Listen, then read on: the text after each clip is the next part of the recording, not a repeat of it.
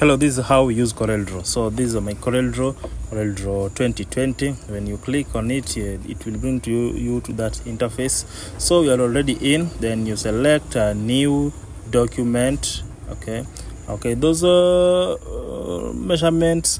When in your CorelDRAW are new, you need to set the measurements, but mine are already set. So I like my CorelDRAW in landscape. So after setting it in landscape, you come and select the letter A.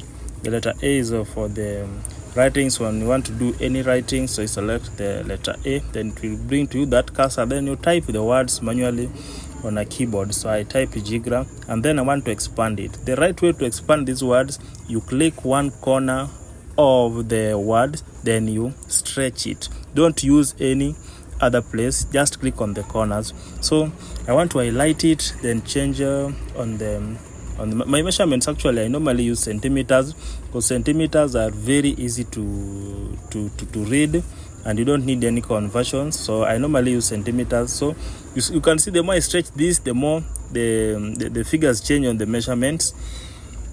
So I highlight it, then we change the fonts. So actually there are so many fonts, and you can we have fonts in CorelDRAW, we have fonts in Font Finder. So there are so many fonts that you can choose. So let me go with this.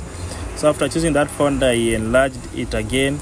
You enlarge it according to the measurement that you've taken from the t-shirt or the material you want to print. Then you mirror it. You see, after mirroring, you export. So after exportation, you select HPGL, then rename it. The reason as to why we are mirroring it is because on the vinyl, we will print on the opposite side of the vinyl. So when we take it to the right direction is when the name will reflect in order.